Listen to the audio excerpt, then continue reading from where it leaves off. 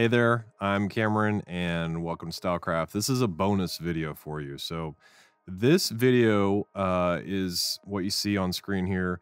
It's something where I took advantage of repetition, which we've learned about in previous weeks. And I created this 3D box thing. I call it stacking boxes. And I just want to show you guys really quickly how I made this. And this, I'm going to break down a little bit differently. I'm just going to show you the project I had and kind of just step through it and show you how I actually created this. Instead of starting from scratch, I'm just going to kind of work backwards and show you what was involved in this project. So what you're seeing here is the version I posted on Instagram. And it's just a loop. As you can see here on my timeline, this is a pre-comp that I've got set up to loop 1, 2, 3, 4, 5 times over the course of almost 10 seconds. And I found that where it ends here was a good looping point to go back here to the beginning. So this is it. Pretty simple, but it looks pretty cool. So let's go into the pre-comp. And inside the pre-comp, it's pretty simple as well. It's a Cinema 4D file with an adjustment layer and a background. So if I back up and start with just the background is just a solid. It's a dark green lime solid. And a lot of times I like to work with blacks that aren't 100% black. Sometimes I do work with 100% black or 100% white. In this case, it's in the green spectrum and it's very dark. But if you were to look, there's 100% black and here's my original greenish black. So that was important because if this was 100% black, it wouldn't look as good with these solids back here, in my opinion. So I've got the background and then I've got this 3D layer that if I open it up in Cinema 4D is this right here.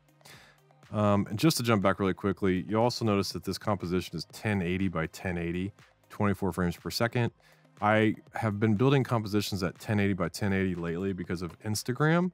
And when I built this, I knew I wanted to post this to Instagram specifically, which is why I built it at 1080 by 1080. So back in Cinema, this composition is also 1080 by 1080. If I click on my settings right here, you'll see that it's 1080 by 1080. It's also 24 frames per second, a total length of 48 frames, which you see down here. So it's 2 seconds long. I also taught you that in a previous lesson, you have to also change your project settings in Cinema 4D. And the project settings are under Edit, Project Settings, and it's changed to 24 frames per second as well here. So back in After Effects, since this is 48 frames long, I kind of played around a little bit and I found that every 12 frames having this animation on top of itself seemed to create a perfect loop for me. So this was just trial and error of, I started with, 0. Like if I was to line these all up, this didn't loop very well. To create this kind of stacking box effect, I could have deleted some of these layers and had just 3 here going, but I found that what is this total? 1, 2, 3, 4 at a time looked a little bit more interesting to me. So that's why these are stacked every 12 frames. Back in Cinema, really simple here. All I did is I created a cube, which is under Create Object Cube, or you can click right here and create a cube. And if I do that, you'll also see that the cube here has a fillet enabled, and it has a radius of 25 and a subdivision of 25. This is kind of just personal taste. So if I turn the original off, go back to the one I just created, by default, fillet is, or maybe it's fillet. I have a tendency to pronounce words wrong a lot of times. So I think it is fillet actually. So if I click fillet, you can see here, that's what it looks like. But to get the dimensions right, I also did 500 by 50 by 500. So let's go back in here. It defaults to 200 by 200 by 200. So let's go 500 by 50 by 500. There we go. So that's just a cube.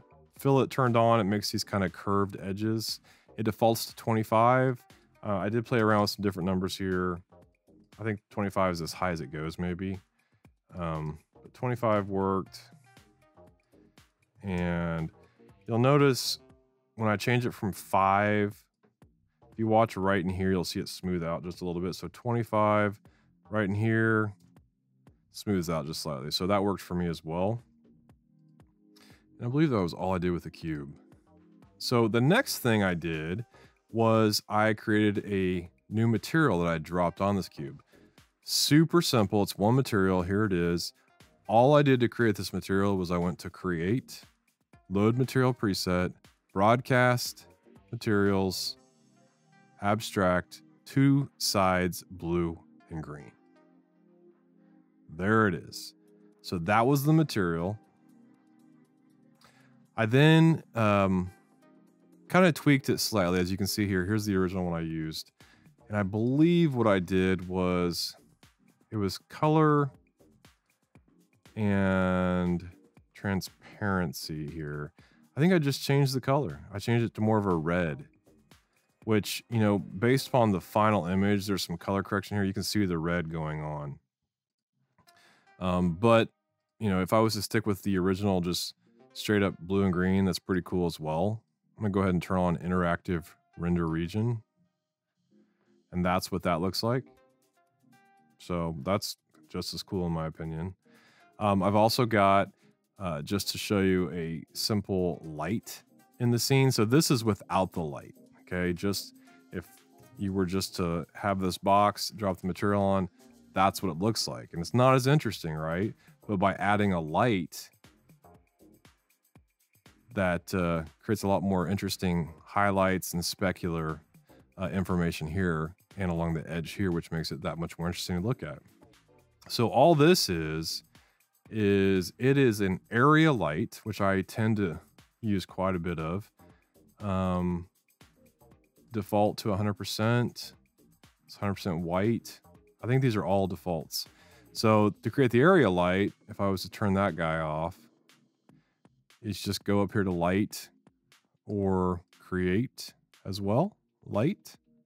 And you've got light, spotlight, target light, area light, a few different lights. Some of these aren't going to show up in your version if you're on Cinema 4D Lite, but area light is there.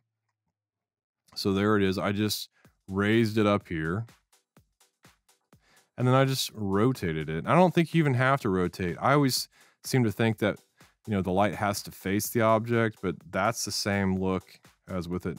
Well, it's slightly different. So there's a dark line. So rotate the light. It's essentially just a big square that just lights your scene, right? So if I jump out of here, there's the top view and there's my square. I can actually drag the sides out like so and make it a much bigger light. And it does change the look of, you know, my scene here. It's a much, lot more highlight, specular going on the image, on the block. So I'll go back to how it was. There it is. And at this point, all I had to do then was just animate my cube moving up, right? And that's just under coordinates. I set a keyframe for Y. I drug it down somewhere in here, clicked, there's the keyframe, went to the end of my timeline, and because the light was sitting right here, I just drug the cube right below the light. And that gives the illusion, because it's so close to the light, it's not being lit, or you can just barely see it. So it almost looks like it kind of fades out, right? So if I play this, there's my animation. And I talked about this in the week that we talked about form, where you can right click on this animation, show F curve. Cinema 4D defaults to the spleen with the keyframes, and I just want this to be linear because I am looping it and I just want it to constant motion, right, of the boxes. If we go back to that loop, I mean, you see here the boxes, they're not starting slow and then moving up and then slowing down. It's just a constant rate of speed, right? So I want that in Cinema 4D. So I just highlight both keys and I click on linear right here. So if I play it now, it's just a linear move from bottom to top. The last thing I had to do was add a tag, which we've talked about in one of the lessons this week, actually. We talked about adding an external compositing tag. Well, this time, all I'm doing to this cube is I am adding a Cinema 4D tag display. And what a display tag does is if I click on these, I can turn these on, and I'm going to turn on visibility. That's about the only one I ever really do much with. Sometimes I do use an enhanced OpenGL, but most of the time it's visibility. And this is just like a fade in and out. So I can set this to 0. You can't see it. I can set a keyframe, and then I can move forward in my timeline to maybe somewhere in here and say at this point it's 100% opaque, and I set another keyframe.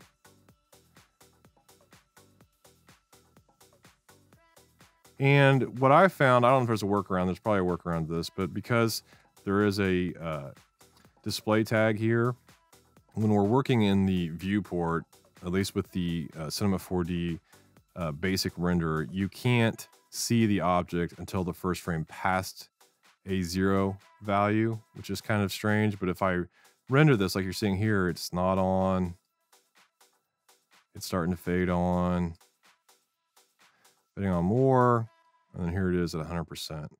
And then I think I went a couple keys forward, and I set another keyframe at 100%, and then went to the end and said, okay, we're back to 0.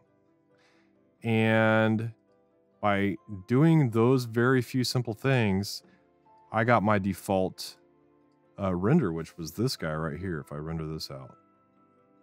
So here he is fading in, and that light's sitting right there, so it kind of looks like it's fading out, but it's fading out, and it's also the light. It's getting so close to the light that it's getting darker at the same time. And then I went in and I changed it to add so that there was some transparency. Then I looped these so that they're every 12 frames, and that's what it looks like here. If I change these back to normal, it's not quite as interesting. There's the normal mode. Not as cool, but with add, much more interesting. And then the very last step in After Effects is I created a new adjustment layer and I added some effects. And those effects are right here. Of course, I started with my chroma warp, subtle warp, very subtle effect. You can, see it mostly on the edges here.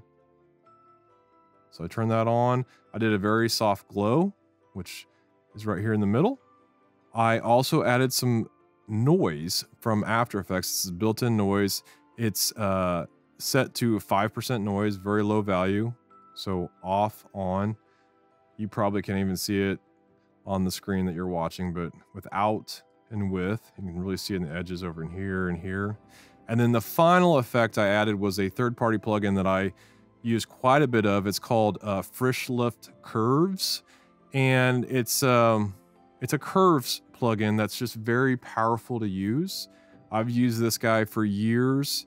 I can't remember how much this guy costs. I don't remember it being very cheap, but it's worth it for the power of editing curves inside of After Effects. So I added that, and it's a very subtle effect here as well, just boosting up some of the darkness of the shot, which I tend to produce shots that are very dark, and I a lot of times have to boost the levels. Well, you could have easily done this with the curves that's built into After Effects.